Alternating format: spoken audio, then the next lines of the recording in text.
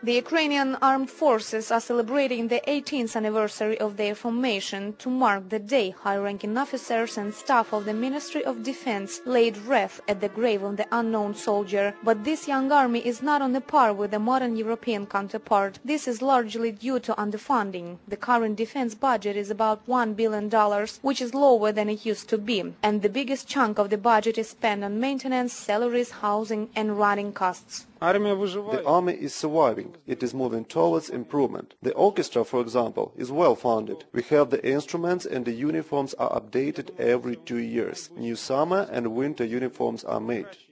When it comes to military equipment, Ukrainian army is almost a generation behind the armies of the European Union and NATO members. Of the 400 aircrafts in the possession of the armed forces, only 72 are in operation. Around 3,000 tanks are gathering dust in bases and only 900 of them are combat ready. And most of the hardware in use is over 20 years old and it's urgent need of repair or replacement. The defense budget of Ukraine is equal to that of Slovakia, whose army is 1/7 of Ukraine's.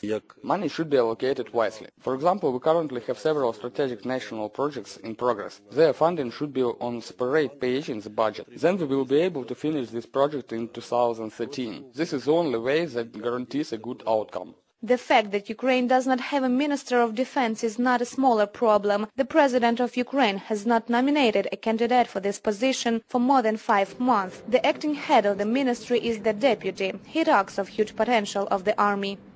After the collapse of the Soviet Union, we received an army with 800,000 troops and with plenty of weapons. At the moment, the number of soldiers in army is 200,000, and this is large enough to protect Ukraine from potential enemy. But in the last 9 months, nearly 2,000 contractors and another 300 officers have left the ranks of the Ukrainian army. According to Ukraine's president, by 2015 the Ukrainian army should completely switch to the contract form. The Ukrainian army carries a risk of becoming a crowd of people in camouflage without full-fledged training, appropriate equipment and weapons.